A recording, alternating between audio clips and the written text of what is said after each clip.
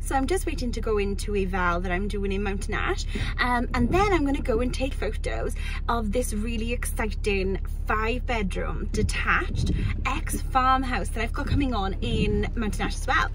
So it's not really for like the horsey people. Well, it depends what you're into. I would just snap it up anyway, because as you know, I feel like I'm born to sell Victorian homes. This one is probably one of the most period I've seen in, I'm gonna say probably one of the top 3. It's incredible. So it's got 4 living rooms, a kitchen diner-ish, needs updating, the kitchen does. 5 bedrooms with a bathroom upstairs. There is an outside toilet, there's a back courtyard, there is an okay sized garden considering the size of the house. It does need renovation to a certain degree, it depends what you're into.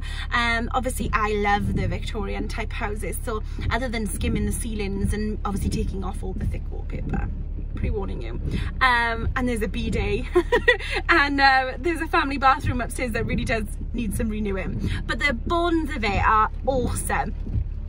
It's well worth seeing. But the thing that I love about this one is it comes with huge barns and the old farmyard. So I don't know, you could knock them down, build a house again, knock it down, sell the plot to build a house, convert the barns for a holiday let.